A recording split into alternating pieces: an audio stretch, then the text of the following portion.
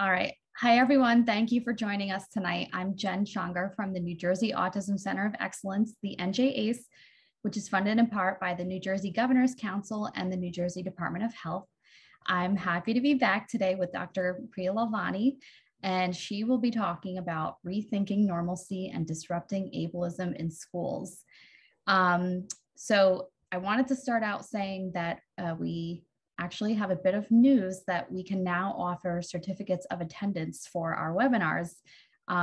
We are going to link to the request form in the chat before the end of tonight's webinar, and you can submit for this, whether it's for a live webinar or pre-recorded. And with that said, this recording will be available anytime after it airs. You can share it with whoever you think may find it helpful, and we will have Spanish and English captions.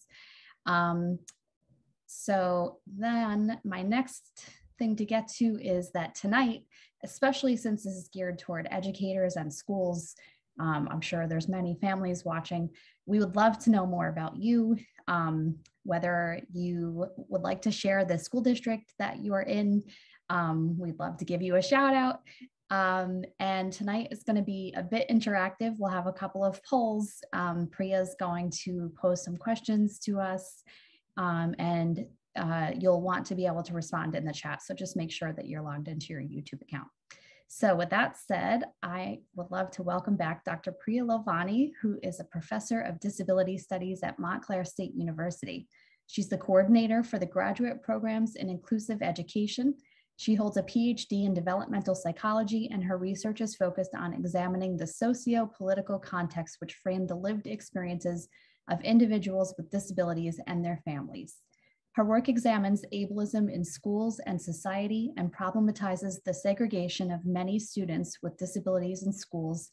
She's also the co-author of the book Undoing Ableism, Teaching About Disability in K-12 Classrooms, and the editor of Constructing the Mother, Narratives of Disability, Motherhood, and the Politics of Normal.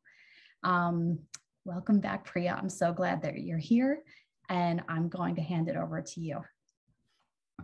Thank you so much, Jen. I'm excited to be back, and particularly excited about today's topic. It's a topic that's dear to me. A lot of my work, as you just said, is about preparing teachers to recognize ableism in schools. And unfortunately, we live in a society where that is needed.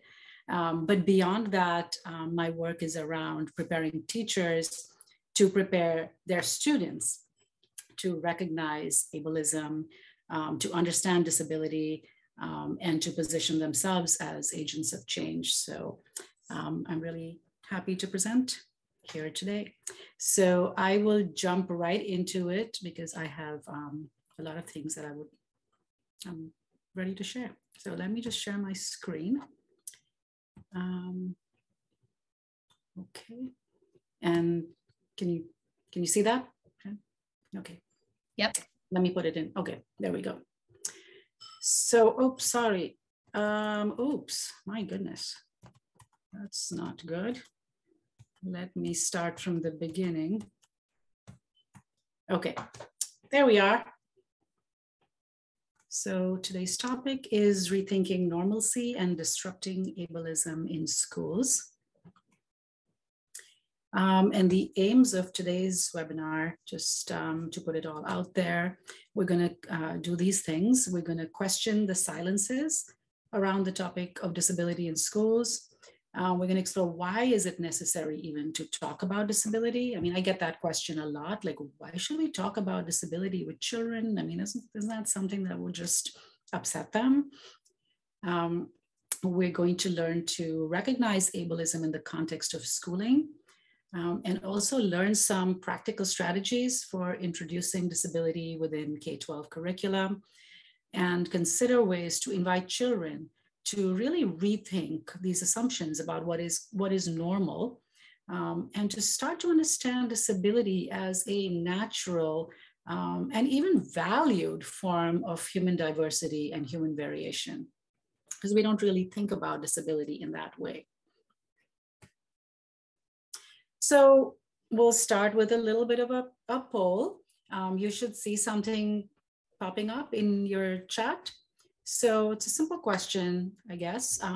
Do you think that the topic of disability should be taught within school curricula?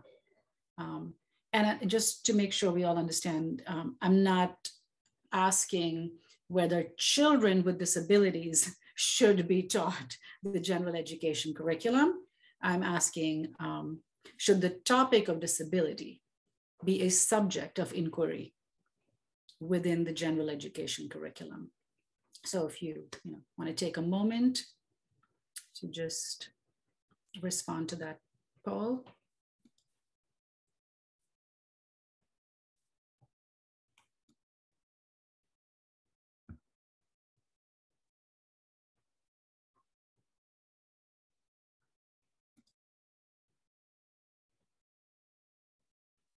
So far, we have 100%.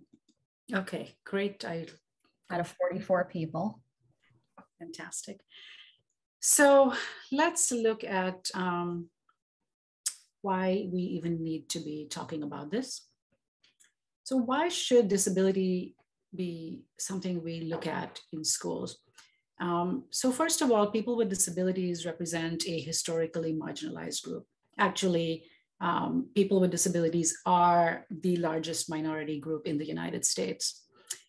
In recent decades, there has been the emergence of the disability rights movement. Not a lot of people are aware of it, even of its existence. The disability rights movement is aimed at challenging the oppression of people with disabilities and creating greater access and inclusivity in society. But despite all of these things and events, the collective history, and I say collective history because people with disabilities have a collective history. That is a history of oppression. That is a history of marginalization. It's also a history of empowerment, by the way. We shouldn't just position it as a history of oppression. It's also one in which people with disabilities have empowered themselves, created a rights movement. But despite all of this, that history remains largely outside the public awareness. American history books do not typically, or to my knowledge, until recently even at all, it is not mentioned in our high school curriculum or any at all. And overall, there's little discussion, if any, about disability, the disability rights movement, disability culture, disability pride. None of it is talked about in schools. So here we have another poll question, and we'll take another few seconds. So I'm curious, was disability or disability history taught to you as part of your curriculum or openly discussed by teachers when you were a student?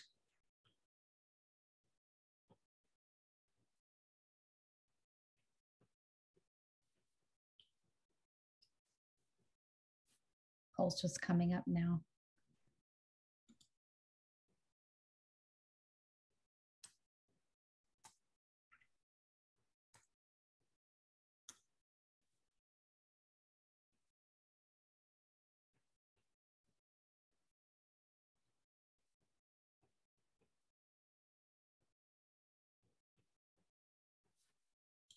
While we're waiting, I'll say we have people here from East Windsor, Arcadia University, Fishers, Indiana, Davis, California, Missouri, University of Missouri, sorry, Vancouver, Canada, Early Head Start in Newark, Norway, a lot of different places here. Wow.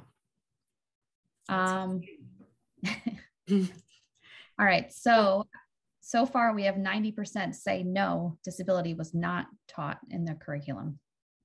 That's, and I'm not surprised, and as a teacher educator, I ask almost in every class that I teach, I have asked all of the teachers that I've worked with, and the vast majority of them, the vast majority say that they have We're not taught, and moreover, what is disability history even?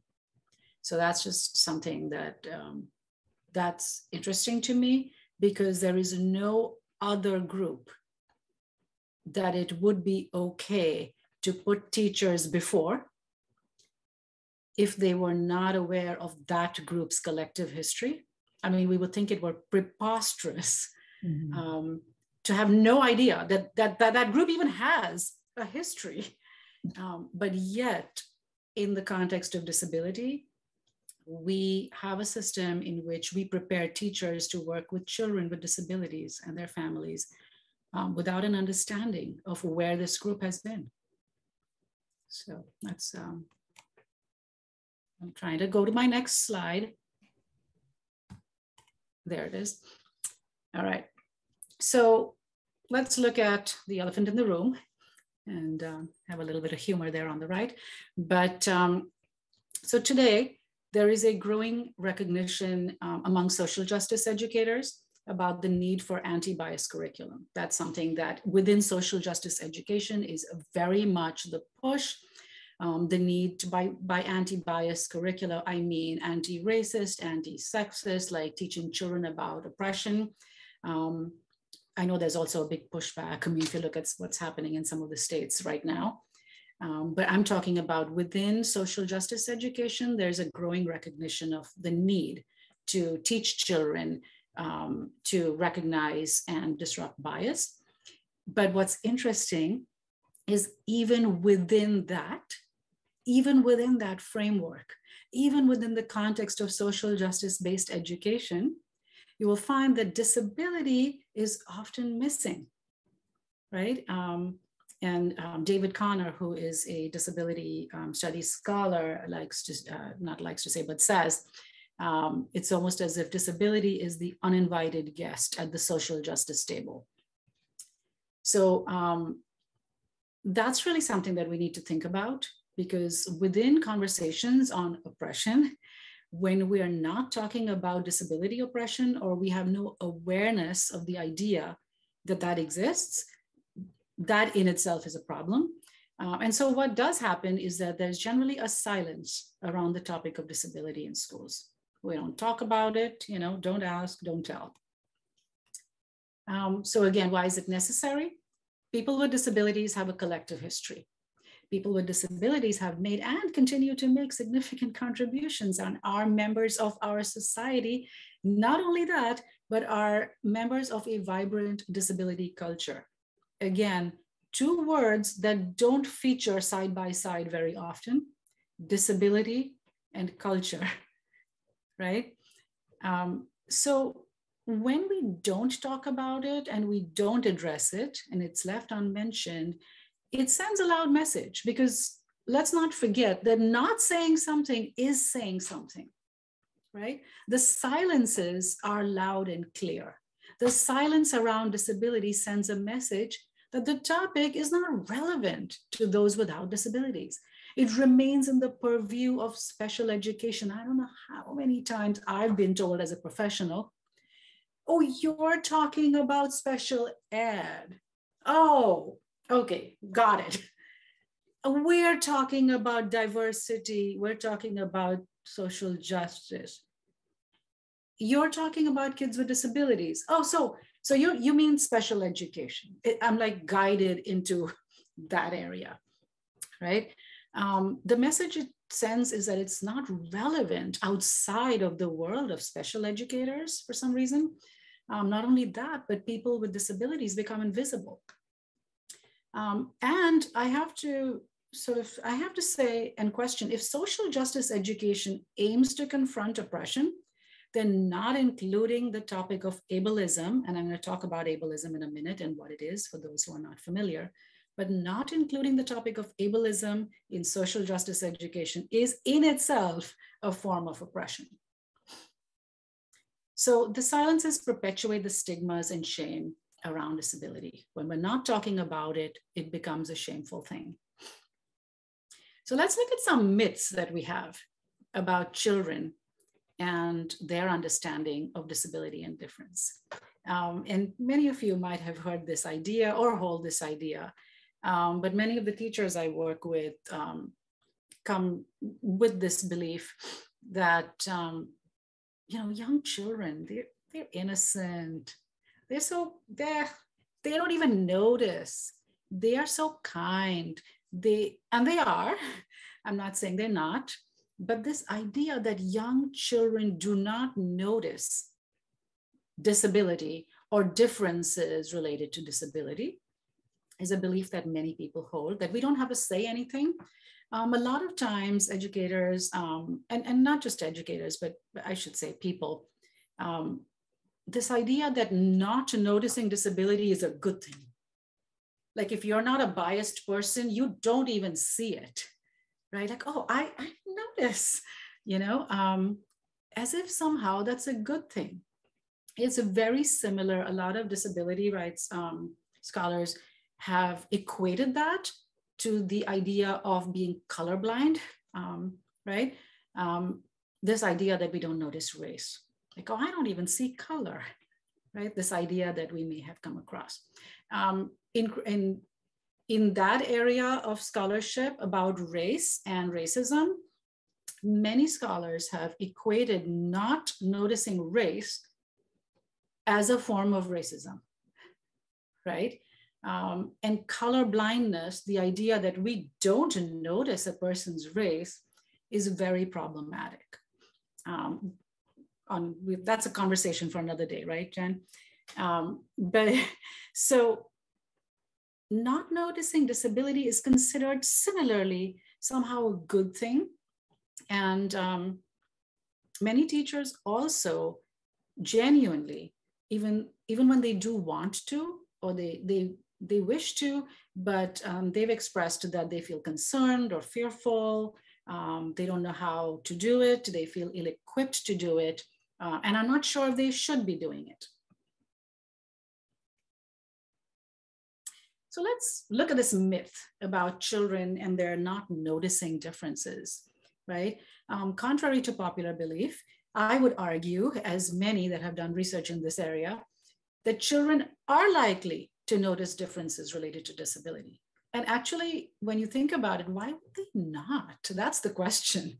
The question is not why would they notice? The question is, why would a child, and children are curious. And that's what's great about children. They notice things around them. They have questions. They have curiosities. What is happening when teachers say that children haven't even brought it up? Nobody ever asks me, says many teachers to me. What might have happened is that children may have internalized that certain differences are valued and they can be mentioned. But some things appear different, but we've learned to silence that curiosity. And we give children many messages about which differences are valued and which differences are not in society. And we give them messages by hushing them, right? Or, shh, don't look, don't stare, don't ask. Look, and I shouldn't say just teachers, as parents, I mean, we might have grown up, think about the ways in which the adults around us might have responded if we pointed out as a child a different, why is this? And we're told, shh, keep walking, right? So children pick up that there's something here that we're not supposed to say. And when children pick up that some things are not meant to be mentioned, then the message is that can't be a good thing, right? Because something that I'm not supposed to mention cannot be a good thing. So when we say we don't notice things, we're actually telling children that those things are not good things. So in fact, children with and without disabilities can and should be invited to learn about disability issues, accessibility, what it means, what is disability culture, and be given honest answers to their question. Tell me that a child doesn't notice that a classmate is using an adaptive device or is communicating with a communication board, or another one leaves the classroom with a speech therapist, or somebody else is sitting with another adult next to them, right? Why would they not have questions, genuine questions about those things? So what is happening is that ableism is at play here, is at the root of this omission or this absence of open dialogue about disability in schools and society generally.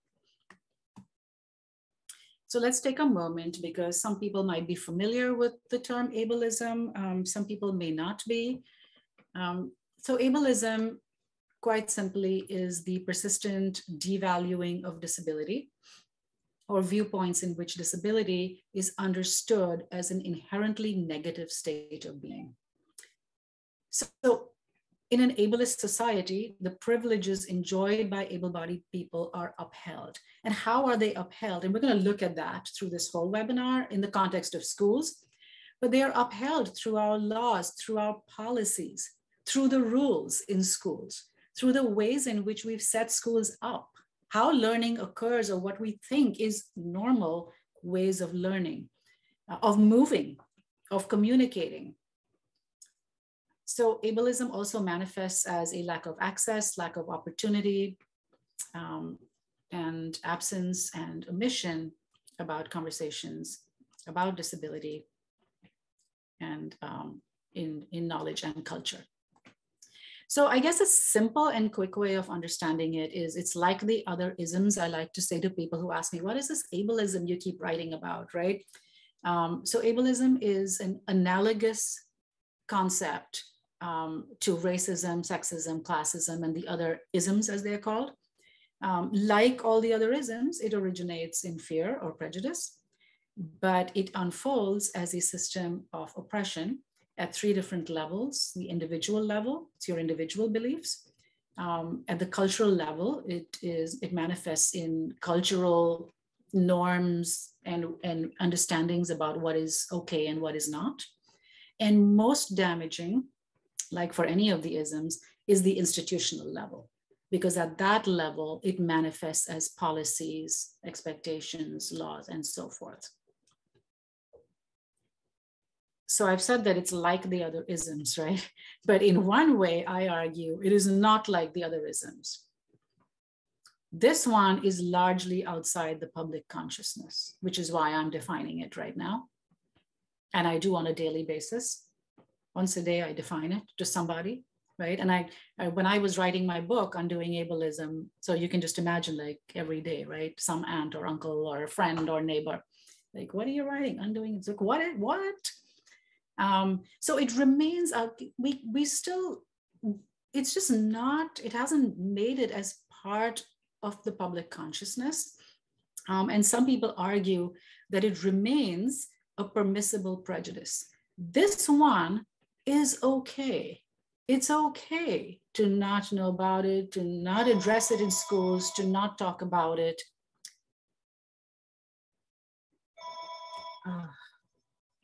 I'm sorry. Can you give me 1 second?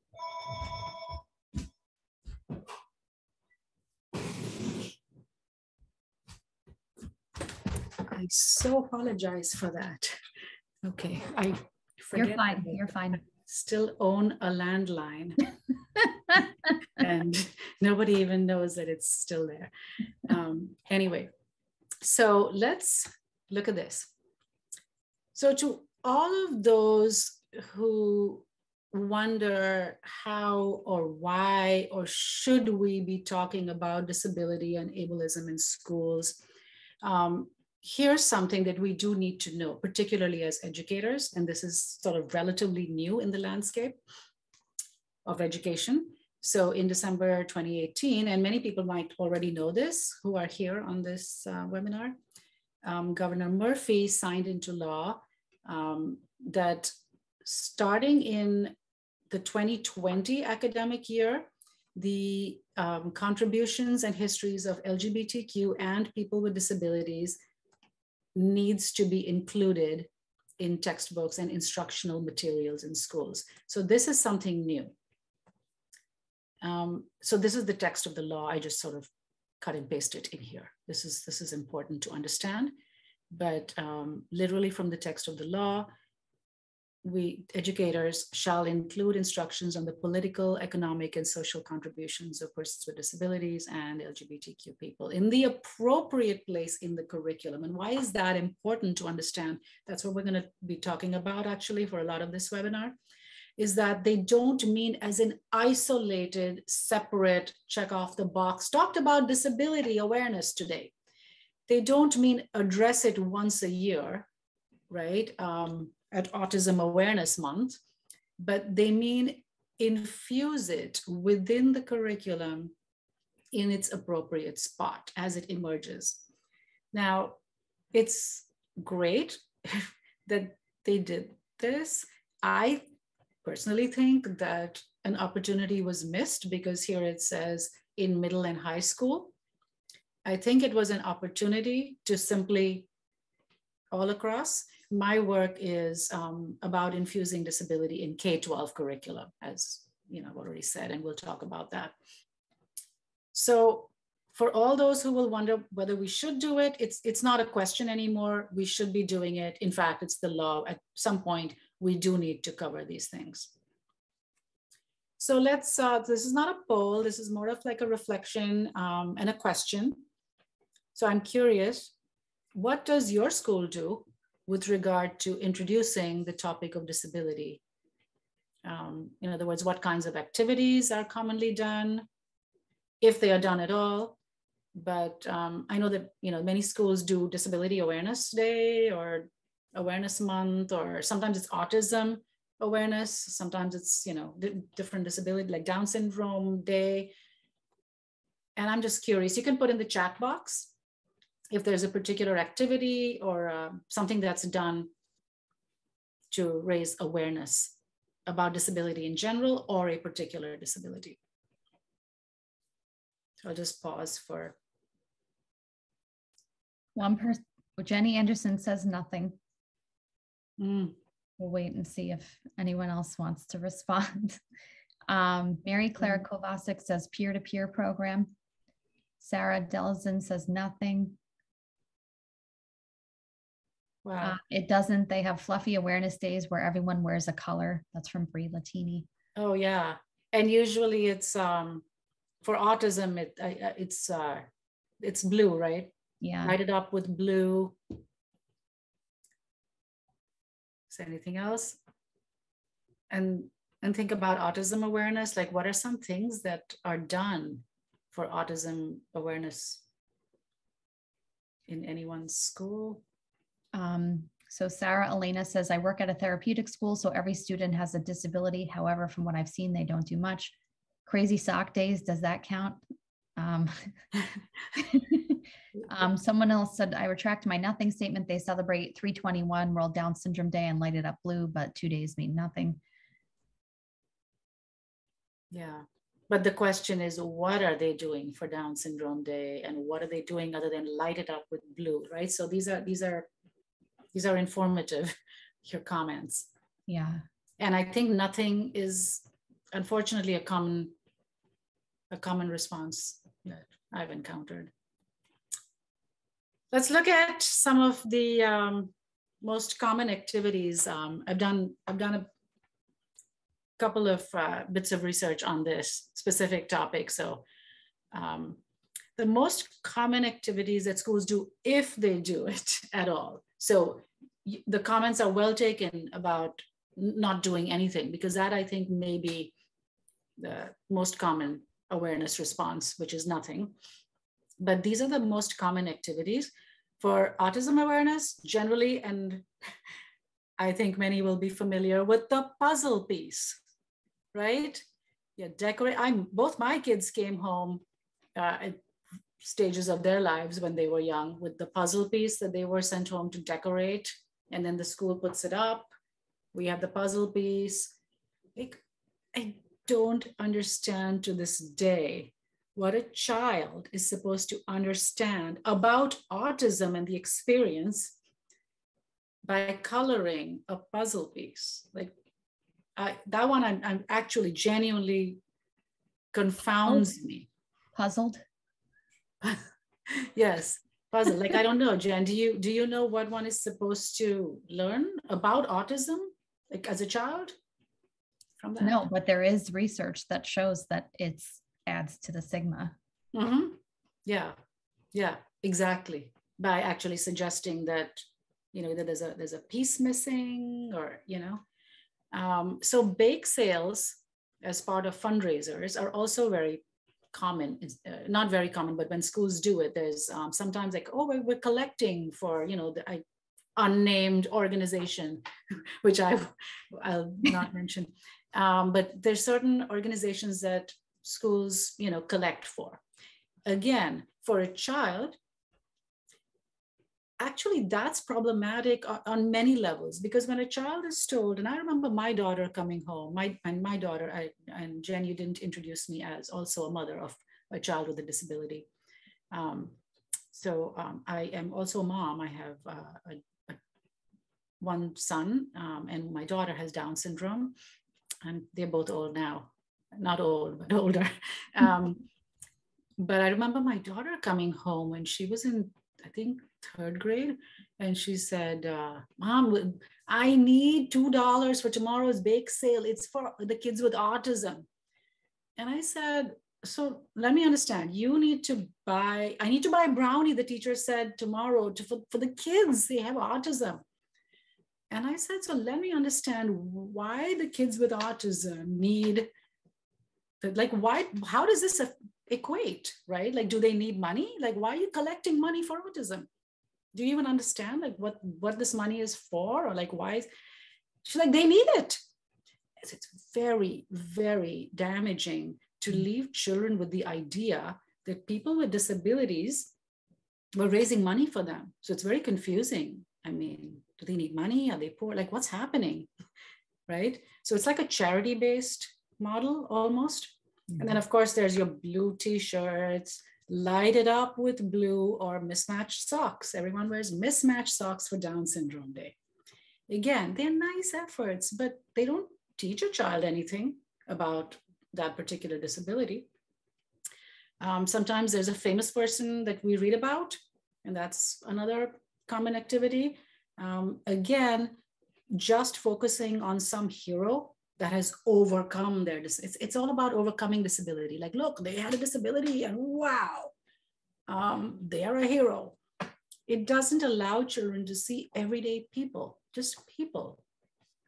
And then number 5, which is actually, I should have put it on the top, because it is the number 1 most common. If schools do awareness activities, they are the simulation activities.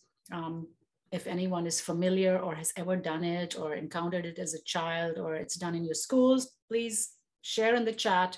But it's this idea that you put yourself in the shoes of the disabled. You go blindfold, walk around.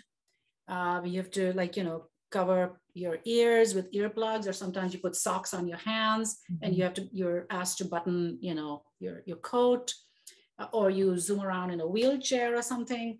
So this whole idea, they call disability simulations. And I will take a few minutes on that. The reason I'm going to spend a minute on this is because this is the one effort that disabled activists have very much spoken out against, right? So this is not my opinion, but amplifying that many activists, many disability rights activists have spoken out against disability simulations, and they find it offensive because of many reasons. And here are just some of them. But for one, they only focus on an impairment, as if the experience of disability is reduced to not being able to see or hear or walk, like that's not the experience of a person with a disability. Not only that, but by walking around with a blindfold, you're only inducing confusion and fear in that child. Like walking into walls and stumbling over things all day is not a good idea to have children learn what it is like to live as a person with a disability. So it sort of, in fact, perpetuates pity-based discourses. it creates a sense of helplessness and leaves children with the idea that disabled people live like that. Wow. So so I like to joke that, wow, so schools actually take time out of their school day to teach ableism, right? In a society where ableism is rampant, you took those kids aside and you said, let me teach you some more ableism, which they would already have had in the first place. So not only that, they miss teachable moments. I mean, if we're talking about awareness, those awareness days miss any and every teachable moment to understand ableism and our role in it as a society. And they don't allow children to understand that with the correct access tools, with the accommodations, this experience would be very different. So they don't focus on inclusivity or access or anything of any value. They simply allow children to reduce disability to an impairment, and not very well at that, right? So I think I've ranted enough about that.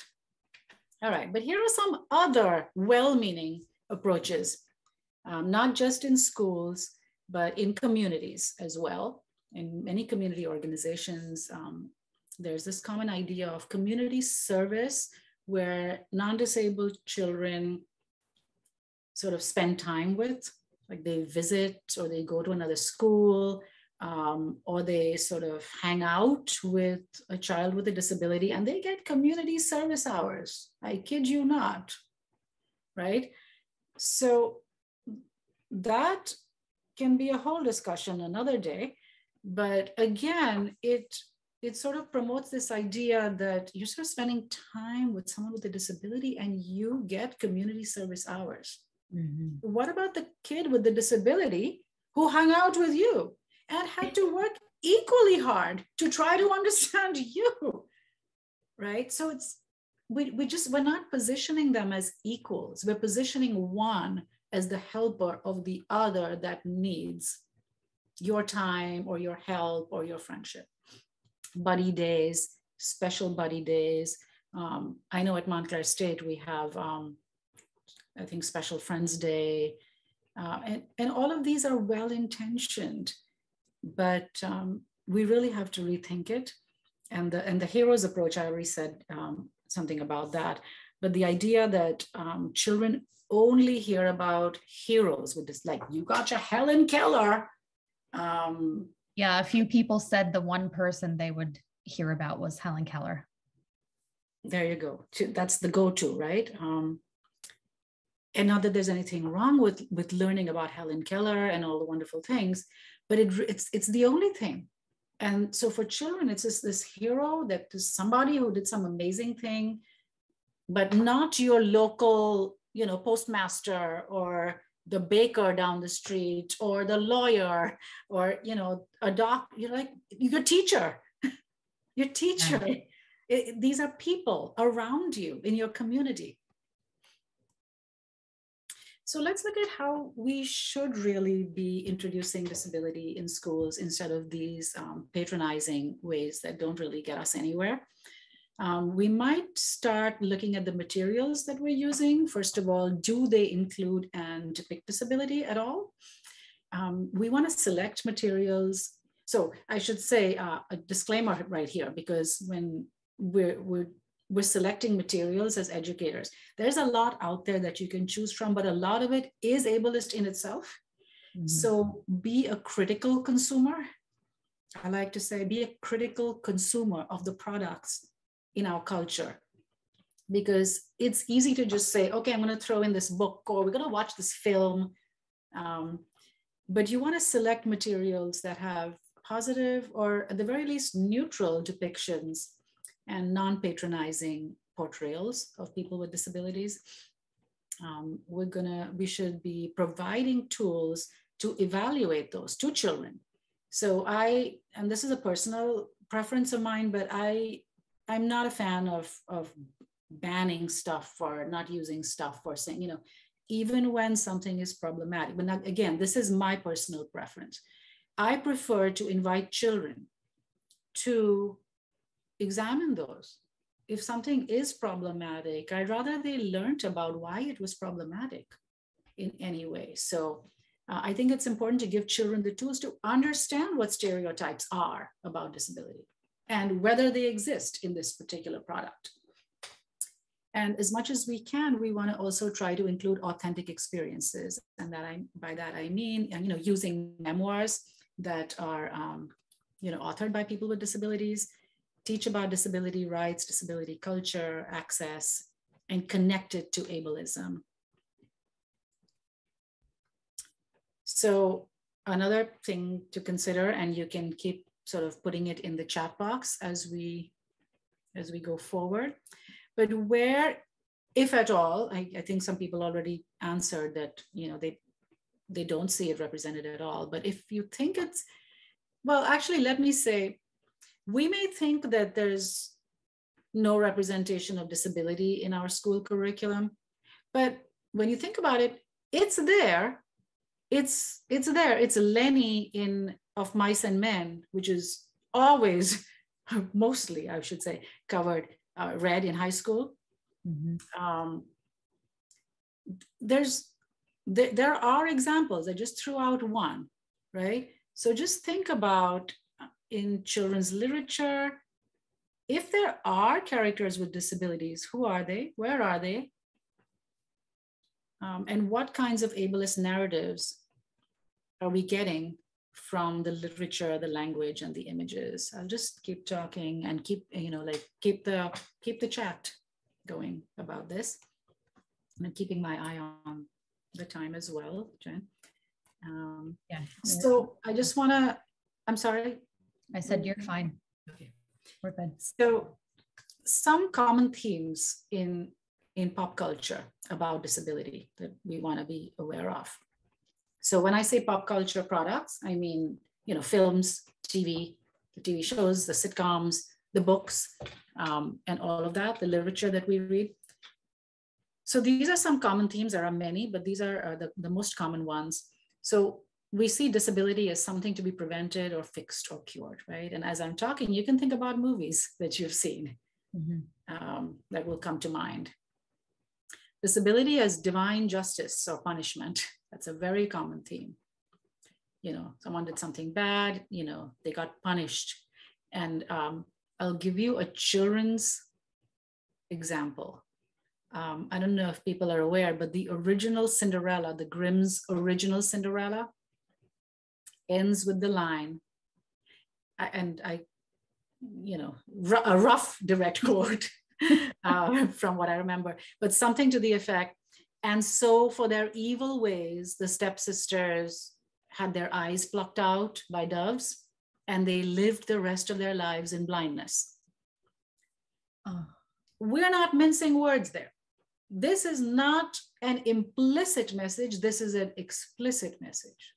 There's no deciphering. And so for their evil ways, they will now live as a blind person. Disability as divine justice. So think about how unconsciously, without our knowledge, these messages are internalized as a small child. Disability, bad.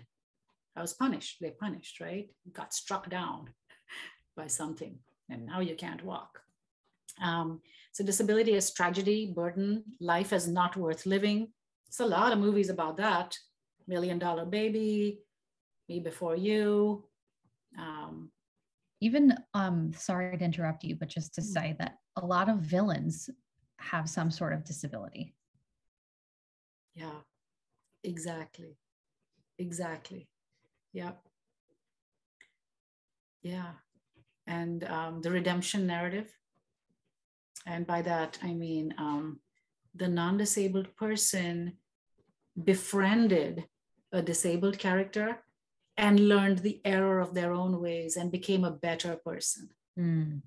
Like Rain Man, if anyone has seen that, right? You got your Tom Cruise character, he was a bit of an ass, and excuse my French, and like the whole idea of the movie is, and so he like learned to become a better person.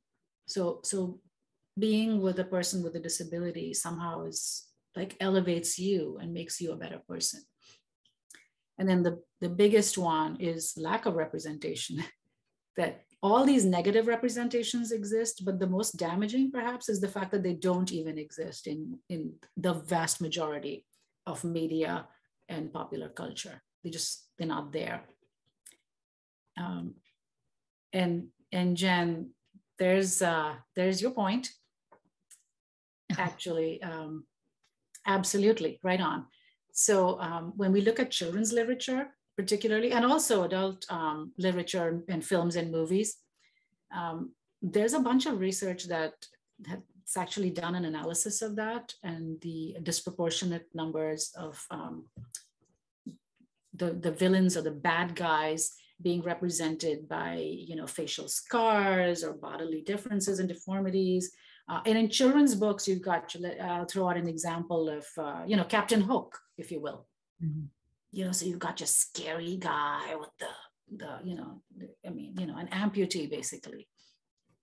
Then you've got your overcoming disability, again, narrative. You got, your kid, he works hard, and now he can. Leo the Late Bloomer, a book I love, by the way. And I know it's a beloved book for so many of us. I like it too. But rethink that. Leo was just like, he wasn't getting it. And then he just like, his parents just said, you'll get it, you try. And he just kept trying and he kept trying. And in the end, he did it. But no one's asking children, like, would it be okay if Leo just was the way he was? Like, why does he have to become normal like everyone else? Like, he has to become in order to be worth something. And then you have your objects of pity, angelic, childlike, innocent. You got the bumbling fool, the laughable character, the speech impediment, the Elmer Fudd's and the, all of those, the genius abilities, the objects of curiosity. I'm thinking of Snow White and the Seven Dwarfs. I mean, just think about what that does to children's understanding of what little people are in their minds, these strange creatures that live in the woods, right? Instead of, again, like I said, people in your community. Inspirational. That's a big one. Inspirational people in books. And now let's look at the hidden curriculum, because we're talking about K-12 curriculum. But don't forget that children also learn a lot in school, not from the explicit stated curriculum, but what's called the hidden curriculum, the messages that we give them. And so there's three different, I sort of categorize it in three ways. So we give children messages about the normative body. What is the human body? An example of the common preschool song, 10 little fingers and 10 little toes. That's just what it is. 2 little eyes and 1 little nose. That's what we are. We've got 2 hands, 2 feet. This is what it is to be human. Then you've got messages about normative ways of being or moving, right? You see that, like quiet hands, quiet body, sit straight. Like that's how people apparently, and you have to ask yourself, like, who made these rules? Why is rocking or moving, like, why is that not, if it's not hurting anyone? Why do I have to sit a certain way? Who decided that learning only takes place in that way? And messages about normative communication. We use our voices to say what we want. We look people in the eyes. This is what we just do. So at the root of that is something called able-bodied privilege, right? And it's this idea that environments, lessons, assignments, rules, expectations, everything, it's a setup. And the setup is to the advantage of neurotypical people. So some children do well with that because they may be in the majority. But for some people, those don't work.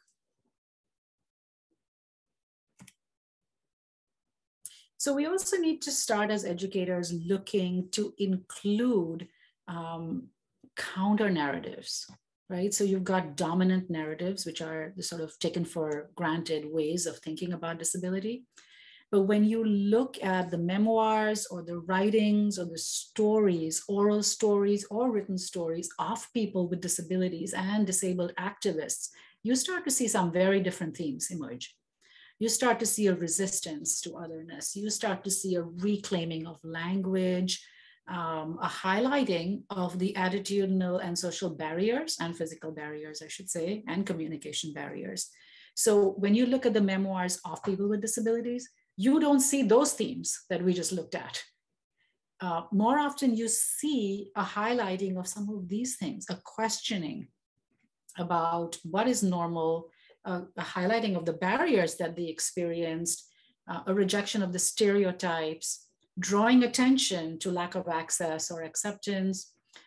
So in short, ableism is positioned as the primary problem, not the impairment, but ableism as the problem for a person with a disability.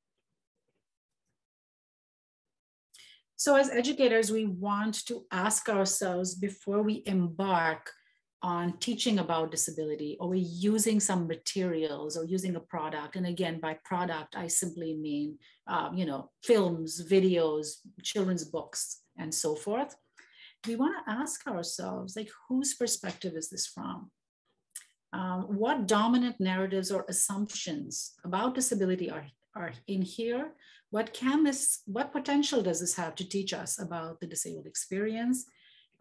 What are the counter narratives? Are there counter narratives present here? Does this product promote or disrupt ableism? So these are some sort of bigger guiding questions you want to ask yourself. So generally in sort of these token attempts at sort of checking off the disability box, as many schools, if they do it, then it's like a one-day thing or a one-week thing or whatever. We want to look at how authentic exploration, like leading children to ask questions, inquiry-based questions, and that we can all explore together and find answers to. But they should be infused throughout our standards-based curriculum across all subjects. And I'm going to give you examples in just a minute, because I know that the teachers I work with, the one thing they all ask me is, how do you mean all subjects? Not math, surely. And I'm going to show you that in just a minute, because there are many opportunities within our existing curriculum. So you don't have to take time. And for all, if there are administrators out there, I will say, it won't take any additional time. We want to learn how to embed, just like we actually already do with other groups, right? Other sort of, we talk about multicultural awareness and multicultural education should not be an isolated day. You just sort of, you infuse a multicultural education throughout your curriculum. So I just put a couple of, here's a thematic unit on learning about disability rights and ableism. So as examples, social studies is actually the perfect place. It is already part of the curriculum to learn about civil rights movements. Why not infuse right in there the disability rights movement? Children already have to learn how laws are passed. Why not, as an example, follow how the Americans with Disabilities Act? Learn timeline, because we do learn timeline. Math, while they're learning about that in math, they learned about the ADA in social studies. In math, they could look up ADA requirements for accessibility. Then they could use math concepts, investigate how accessible your own school is, or anything. You could interchange that with any public building, use math concepts, practice math concepts, count the accessible elevators, measure the width, see if it's compliant with ADA, go to the bathrooms, measure the sink, the soap dispenser, everything. There's actually guidelines for all of that. And children could have a really meaningful activity. And of course, there's numerous things you could do with that data. You could learn to plot the data, bar graph, pie chart, compare and contrast to classrooms, compare and contrast to schools, prepare an accessibility report, examine your playground or any facility. In science, you can be studying slopes and ramps, learning about access devices, technology that can be like assistive technology that can increase access for everyone at our school. You could really learn about, and sort of this is what I mean about positioning children as agents of change, allowing them to ask, like, how can we create a more accessible school? Like, is everyone included? What does that mean? What does inclusivity mean? What does it mean to be a community here? Who's not getting access to this playground and why? Like we could have so much creativity with designing these kinds of lessons. In language arts, you can read memoirs of activists. You could write a persuasive letter to the principal, to the mayor, to the township with your findings about the playground, about the post office, about the local library, and what you found about its accessibility. So you're learning to write, you're learning letter writing skills, you're learning presentation skills, you're learning graph skills. And through all of those things that we're already teaching children, you can also infuse a heightened understanding of ableism, accessibility, and what it means to really belong. When all people belong, what does that look like? And just some quick examples, more examples, because I just want to like put out a lot of examples for those who are here that are teachers. Teachers in preschools and kindergarten, we do community helpers. You can select books or invite guests. Sometimes we have guests from the community helpers, right? Be strategic about who we invite and make sure it represents all forms of diversity, including disability, field trips to buildings to check for accessibility. Have a technology fair where students can research and investigate mechanisms of access devices. You can create a model, a diorama of a fully accessible playground or classroom. Research, this is for some of the older grades. You can research employment rates of disabled Americans, compare and contrast with other countries or states, learn about disabled artists, explore their art, learn ASL science, learn about ASL poetry, attend an ASL poetry slam, have a disability pride or neurodiversity awareness poster contest, create a video, write a script, take on a particular topical news issue about disability. So these are just some ideas. And here I've just put some of my fave books. They're all really great for all different, and I'll give a shout out to my favorite book of all time, and it's Why Johnny Doesn't Flap. It's truly the only book I've ever seen that's written from a perspective that flips the narrative. So usually you've got your books about acceptance, right? Where it's like, well, it's okay to be friends with everyone. Some children are blah, blah, blah. But this one is from the perspective of the child with autism. And he's trying to be accepting of his neurotypical friend. And he's trying really hard. It's really sweet. So he's wondering why Johnny, his friend, who's neurotypical, doesn't flap. And like, what's up with this kid? And but every few pages he says, but that's okay. Like, it's really great. He's just like, you know what? He seems to like, one day he plays with trains, the other day he wants to play with something else, but you know what, that's okay. We can accept him. So that's a really interesting one to me. All right, I put that in there because if you like these ideas, there's a chock full book filled with them, Undoing Ableism, which I wrote with Susan Baglieri. And it's really a teacher's guide. It walks you through how, what, where, and all of that for for teaching disability at every level, beginning at preschool. So just some considerations before you begin the work. We need to sit with our own discomfort. We all have to do that first. Like, examine what is our own level of comfort or discomfort about these conversations. Reflect on our own internalized beliefs about disability first before we begin this work. And then consider, what are your next steps? Like, who are the people who will be allies for you as you collaborate in this endeavor? Who are the school leaders that will support you?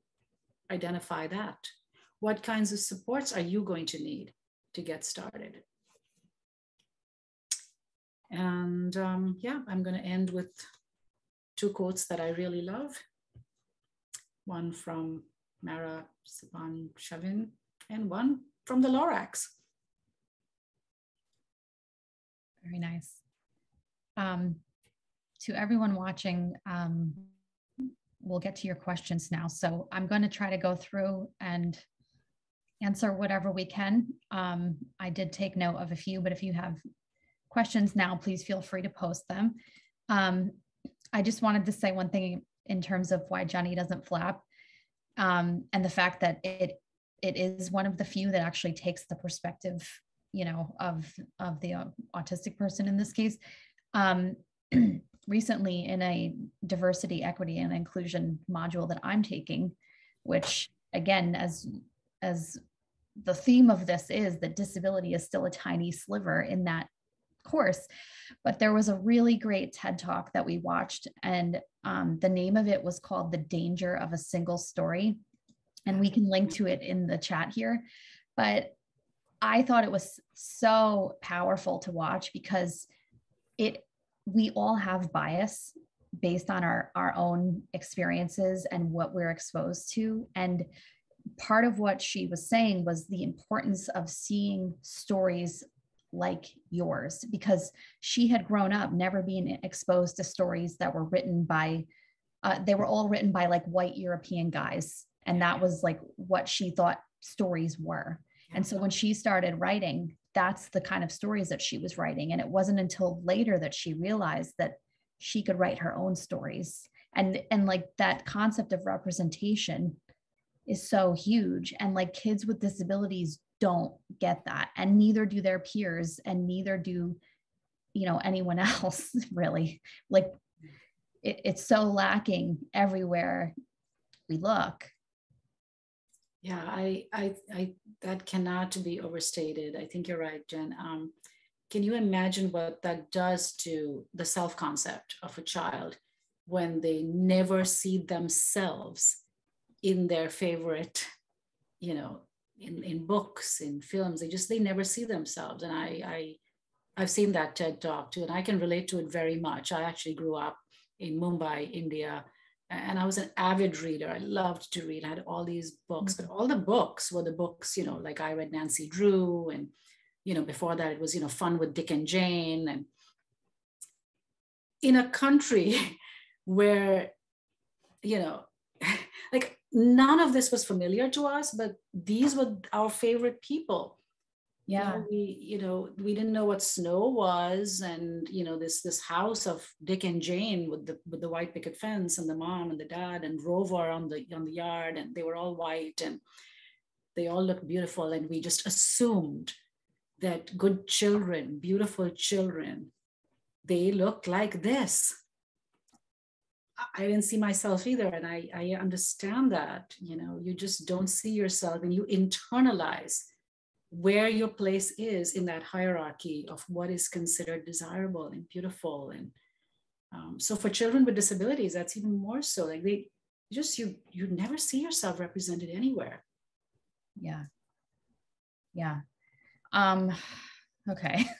Okay. So let me get to a question, and then we can continue chatting about this. Okay. So from Tracy Kenyon Malarski, Dr. Lalvani, what advice do you have for those of us working with teachers who want to know how they should talk to their students about disability? And thanks, Tracy. Do you mean the children in a gen ed class?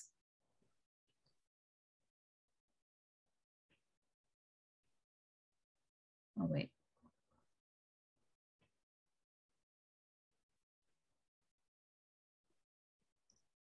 Let me see if she responds. While we're waiting for Tracy's response, from Alexander Wing, are there studies or anecdotal work on fostering disability culture in schools or programs which serve diverse learners specifically? Mm-hmm. I know there's a lot of literature out there on that. It's not specific to my work. I mean, I haven't written about that specifically, but there is a lot of stuff on that. You will be able to find it.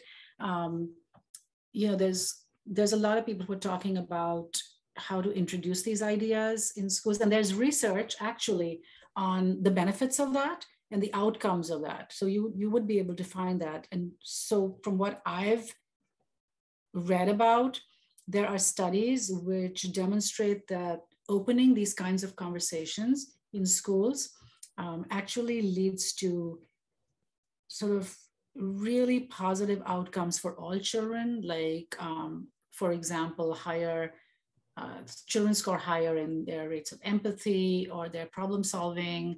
And like, there's a lot of really great benefits that have been documented in research as an outcome of doing this, opening these kinds of conversations in schools. Okay. Tracy did follow up. So her original question was, what advice do you have for those of us working with teachers who want to know how they should talk to their students about disability? And she said it's generally the gen ed teachers who are asking the questions. Teachers who are presuming an enabled student audience. Yeah, so, I get this a lot from the teachers that I work with as well. And there's so many teachers who genuinely do want to do this, right? And they're like, what advice? I think I get your question. I will say the first thing you should say to yourself is, it's okay for me to not know the answer, right? You want to introduce these ideas to children and know that I don't know the answer. But so I always advise teachers, take an inquiry-based stance. And I've done this work in schools with children. And so when I go in there, and I've worked with teachers as well, we invite children to ask the questions. And that's what undoing ableism is about. It's not about answering children's questions. It's not like, okay, I'm going to be doing this now. So how do I do this, right? Mm-hmm. So I would say take an inquiry-based stance, which means you would introduce a topic to children and say, we're going to talk about disability culture today. Like, what is that? What questions do we have about it? Can disability be a culture, right? What does culture mean? So invite questions, and know that we may not know the answers, but invite your class to collaboratively seek those kinds. Like, who can we ask? What can we look up? What should we watch? Mm-hmm. Right? Who can we invite in to speak to us about this? And sort of create this collaborative inquiry with your children, and sort of dispel this idea that we're supposed to actually know. Yeah. And one thing that you and I have talked about a lot now, and maybe this is like another useful like thought experiment, is like, when you don't know about a culture, like, who do you generally look to learn about that culture? Like, if you want to learn about Chinese culture, you probably shouldn't go to like, a group led by like a bunch of white guys, or, like even parents, like when it comes to disability, like you said this in your last webinar, we shouldn't be even centering the parent perspectives in that sense. It should be the perspectives of the community that you're seeking to learn about. So, like, even for people who are just starting out, like, you could probably ask yourself some of those questions and at least get to a better point, because like the main point here really is that it does matter where you're getting the information from. Yes. And you'd be surprised. There is a lot out there by disabled activists, by members of the disability community. You'd be surprised how much you'd be able to find. So I think you're right. I mean, we really should be looking for these answers from people who are members of the community. Yeah. Disability community. So kind of in relation to that, and then I'm going to get to your question, Alexander. One thing we briefly talked about before was this tension of, so we're all kind of in this school system that is in need of a lot of help and repair when it comes to disability. So like, it must be uncomfortable to start realizing and learning about ableism and disability culture, while at the same time, it's like, you know, these systems that we have that we were all just handed, you know, none of us had a say in designing these, but this is what we have. You know, you could be talking about disability culture, and then it's like, oh, there's the segregated class, you know, down the hall. Do you want to say anything about that? Yeah. Wow. Yeah. It's discombobulating, right? Because there's a dissonance. There's a dissonance for teachers as well as for kids. We're giving them such mixed messages. Mm-hmm. Right? So there's the whole, you know, we are all equal message, and then we are all unique message, and we are all different, we are all the same. But there's this class, usually in the basement, but all right, somewhere, that nobody is mentioning, right? And nobody knows what to make of it. Mm-hmm. There just isn't. And it's interesting that you mentioned that. I recently was reading about a school district that was doing a disability awareness day, and I'm not going to mention which school district, but it was much talked about and publicized as well. But they brought in a kid from some other school as a guest speaker. The child had cerebral palsy, and they brought him in as a guest speaker, which is okay, great. They brought in a guest speaker with a disability, a young boy. But I realized from speaking to some people that same school had 2 self-contained classrooms at their own school, and none of the kids from those classrooms were invited to Disability Awareness Day and the assembly, where they actually had to import a kid from a different school. And nobody asked, like, we're having Disability Awareness Day, and we've brought a kid from a different school so that the non-disabled kids can meet a child with a disability. And nobody asked, but what about those kids that weren't invited to this very event? I mean, couldn't we have just met them? Mm-hmm. Mm-hmm. But it just, and then that's like a multi-part problem there, because not only were they excluded, so was the event accessible? Was, you know, like, it clearly was not made, it wasn't created with an inclusive, you know, plan whatsoever. But this was Disability Awareness event. This was this was Disability Awareness Day, where the 2 classrooms filled with kids with disabilities were not invited. And in order to allow the non-disabled children to see a disabled kid and hear from them, we brought one in, we shipped one in. I don't even know. I don't know what to. I don't really know what to say about that. Yeah. Okay. And what's interesting is that I was told that at the end of the visit, and, you know, they heard this sweet kid who came to talk to them, you know, they were like, wow, this is so great. You know, we're all the same. Now there was the discourse of, see, we're all the same. There's that narrative. At the end of it, it's always, see, we're all just alike. And nobody asked, if we're all just alike, then why are those kids not with us? Yeah. And we have to be prepared to start fielding these kinds of questions from kids, because kids do have those questions. Why are they there? Yeah. What's going on there? And kids do pick up so much from the adults in the building, clearly. And it's not even, not that I want to center other people here, but just putting this, rider on this is that the kids with disabilities have siblings who attend the same schools. And, their families are part of the community and, have peers and like, so this is not just even like a singular, person that's being kind of othered in a way. If you're going to school and your sibling faces ableism, you feel that too. And then you're kind of growing up feeling, probably discomfort in a lot of ways. Sure. And then even for the, for the kid who is experiencing the ableism, you have a sibling who is not. Yeah. So like, you're I don't right.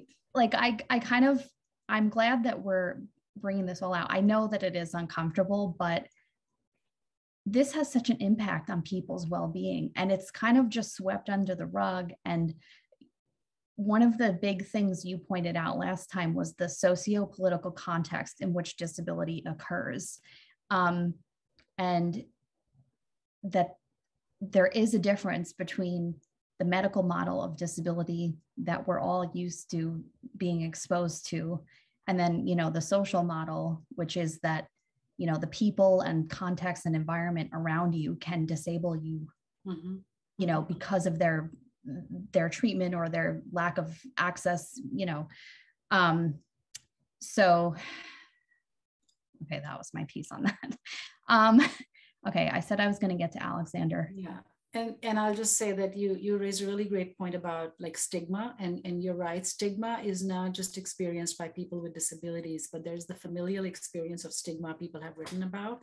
In fact, Goffman, who originally wrote about stigma a lot, coined the term courtesy stigma, which is the stigma experienced by those close to a person with a disability, who also experience stigma, feel stigmatized by being a sibling, by that experience that they feel as well. So that's something to think about as well. Yeah. The well-being of all children. Yeah. And how many of the books in our classrooms, think about it, for those who are educators, represent kids with disabilities. And I went to a classroom one time. I just asked a teacher, I've noticed that, there's no books about disability or disabled characters. You have such a wonderful multicultural bookshelf here.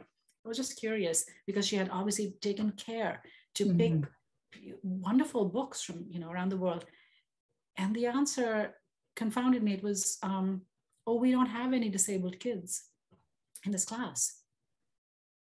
And I was like, but this book is called Suki's Kimono, and you don't have any Japanese kids in this class either. Like, yeah. Why would you only include a book if you had a particular kid from that particular group in that class? So these are just some ingrained ways of thinking, and it takes a little bit of undoing, that's all. Yeah. Yeah, I mean, that's definitely a symptom of our... And I have to say, listen, I work with teachers day in and day out. I think that teachers have their heart in the right place. Okay, I should say that. Shout out to teachers, by the way. Teachers, generally, look, we've all internalized all of this. We've internalized it. It's me included, right? And so I have to say that there's nobody who's going out there. Like, we just have to start to undo the societal medical model way of assuming this is the way it is. Yeah. All right. So Alexander Wing says, how have the disparities you discuss and the disparagement of the idea of disability culture generally been intensified during COVID, or have they? Honestly, I have to say, I don't know if I can do justice to that question. I don't know. I don't know the answer. I will say that, during COVID times, did a number on inclusivity. I can say that for sure, in schools. Yeah. There was a lot of discourse that I was hearing about, well, we don't need to be talking about inclusive education now. I mean, I literally got that so many times because we're all at home, you know, which doesn't make sense. We don't need to be talking about inclusive ed. None of us are included right now. No, that's not true, first of all. And so it became like a quick way to, you know, that ableism was justified, and children didn't have access to general education classrooms and schools, which were on Zoom at the time, which were virtual. Yeah. But inclusivity is not about being in a physical building.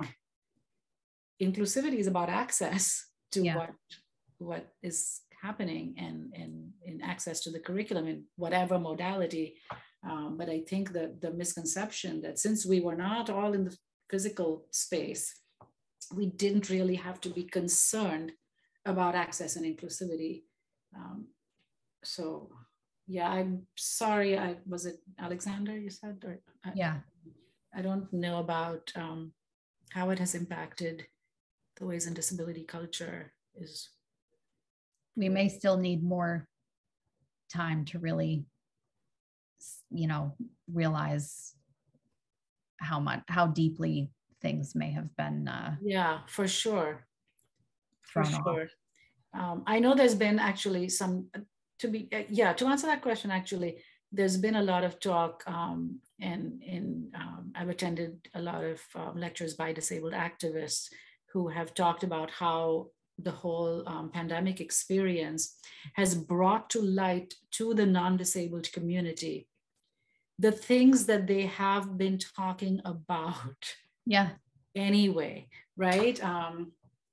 That it brought to light when people needed access to, you know, technology. And many people with disabilities have said, you know, these are tools that we've been saying we wanted all along. But now suddenly, when the non-disabled experience is disrupted, suddenly everyone's talking about, you know, access to a conference for everybody, you know, digitally, which is stuff that that had not been really considered at any serious level in the past when disabled activists had been, you know, advocating for it. Yeah. I just wanted to read a good comment from Judy Bailey. She said, the dissonance reminds me of a line from George Orwell's Animal Farm, quote, all animals are equal, but some are more equal than others, unquote. The segregation is part of othering. That's it. All right, let me see what other questions we have here. Do we want to briefly discuss euphemisms like special needs and things like that? Because those are very common as well, and people mean well, but again, it's another one of those problems. Okay. Yeah. Sure. Yeah. In the interest of time, don't do it. Okay. But yeah, a lot of euphemisms used in society and also particularly in schools, right? So you've got your, we don't want to say the D word. We use special, we use special needs, we use differently abled, all terms, handicapable, and all of these actually are terms that are not favored in you know, by disabled activists, to my understanding, and they are considered euphemisms, as you call them. They really, you know, disability. By not saying the word disabled, we are further stigmatizing it, and as I said before, many in the disability community consider it part of, you know, part of their cultural identity. So in fact, you know, disabled with a capital D as, you know, disabled culture, very similar to deaf culture, deaf with a capital D. And so we really need to start looking at what these euphemisms are really for the comfort of well-meaning, as you said, professionals or just people who think they're doing the right thing, but they actually just make this more problematic. Yeah. And there's a decent amount of research now about euphemisms and how much damage they can do. We actually, if anyone is interested, we had a previous webinar with Morton Gernsbacher, and she talks about that a lot in her research. I wanted to go back to a question that Sarah Elena had asked earlier, which was about the disability simulation. And she wanted to know if there was a responsible way to do this, and said, I want to simulate sensory overwhelm for staff, though, to show how our students with sensory processing issues are experiencing uncomfortable or distracting situations. So what do you think about that? I mean, again, my answer is not the be all, but I would advise staying away from it. And again, I mean, it's not what I think. Like you said earlier, like I'm taking my cues from what I'm turning to people with disabilities, and I'm trying to learn to be an ally through what I learn, and so I don't know if there's ever a good way to do a simulation. Can people talk about experiences that like we've all experienced? So like think of a time when, you know, like I had an MRI recently, hopefully that's not TMI, but like, and it was awful. I mean, I was so dysregulated and in like a state of panic, basically. Yeah, but we run the risk of, I don't know the answer, right? I'll be honest. I feel like we run the risk of equating those things. I think it's better to read about or hear about or watch a video about somebody who's talking about the experience and what it feels like. But I think that whenever we try to experience it in some way, we run the risk of not experiencing it in the way.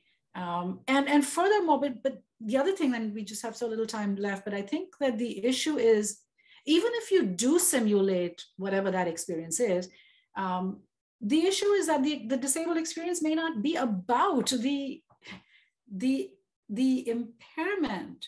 Right. It's about lack of access when you are experiencing that. Right. And how do you simulate that? I would say the only responsible way to do a simulation, if one has to, is try to simulate ableism. You know. Now that would be good. That would be a good simulation to do. Like if you want to try to, I don't know, if you want to try to simulate somebody's experience, like try to experience what it feels like to experience that in the absence of being given, but the focus should be the absence of the access or the accommodation, not the experience, the sensory experience in itself, because that's not the whole of it, I think. Yeah, no, that's brilliant. Say that again. It's not about the experience of the disability or impairment. It's about the experience of not having access or accommodations.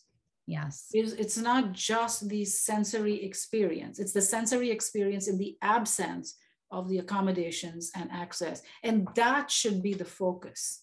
Yes. That's brilliant. Okay. That's brilliant. Okay.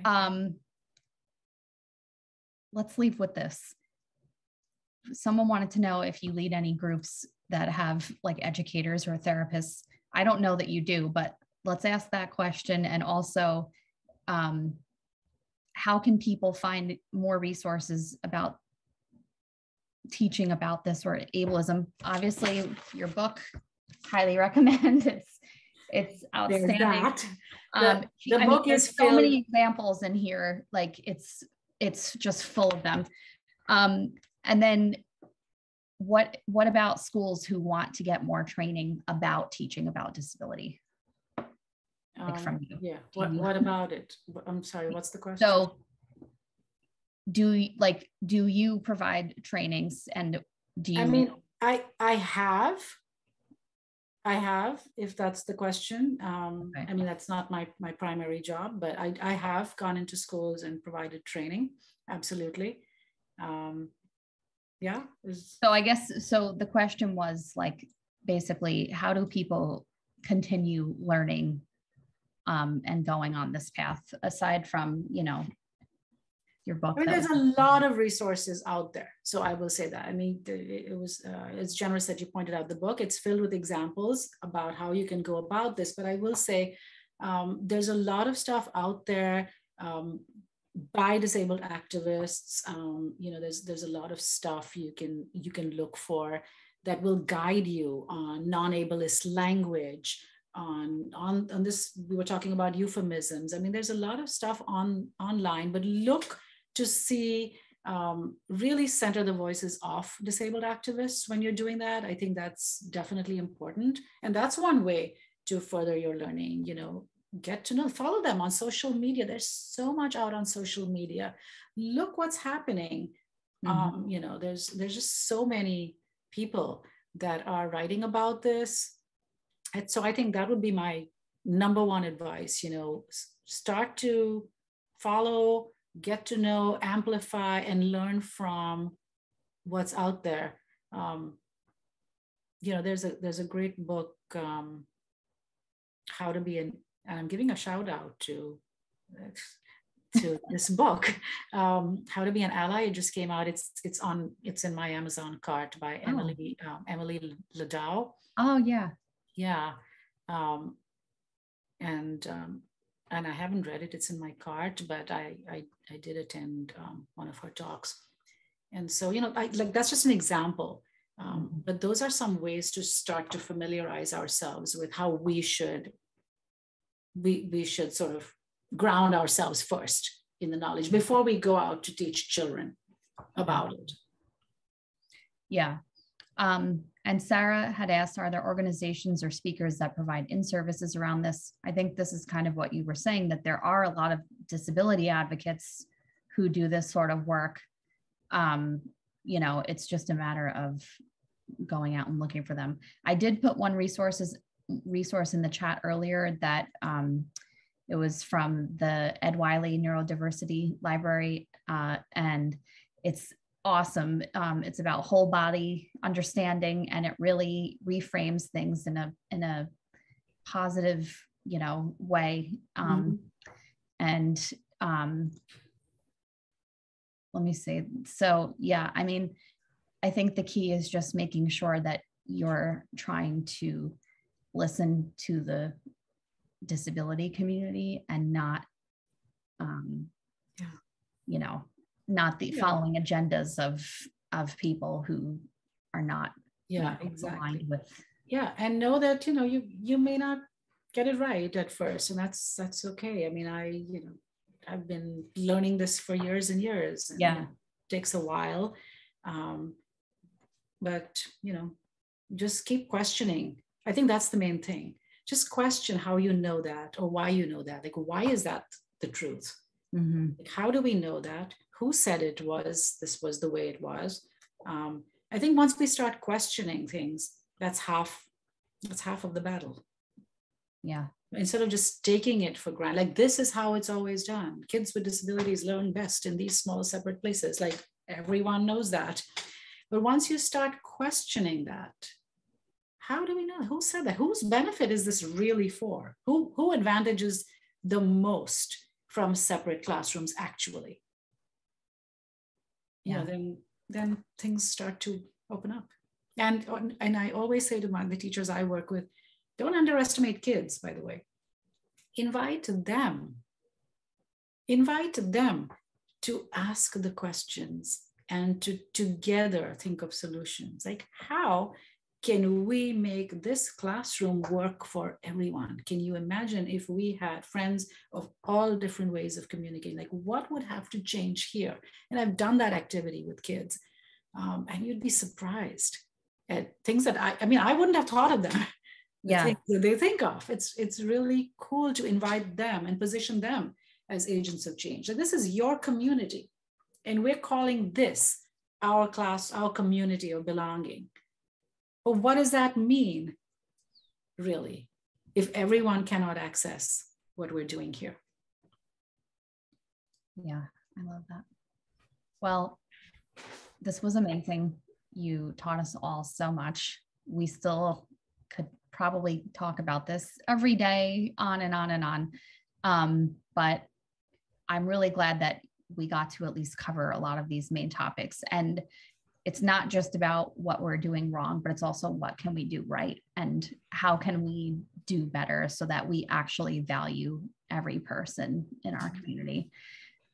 So thank you so much for coming back and for all of your wisdom. Thank you to everyone for watching. I love how active the chat was. You're all amazing. Please share this. We're going to put the link for the certificate of attendance in the chat. It'll also be on our social media. Thank you again. Please share, please rewatch, and keep pushing to rethink normalcy and disrupt ableism, as Priya says. Thank you. Thank you, Jen. It's always great talking to you, and all of your very provocative thoughts as well. Thank you so much. I learned from that as well.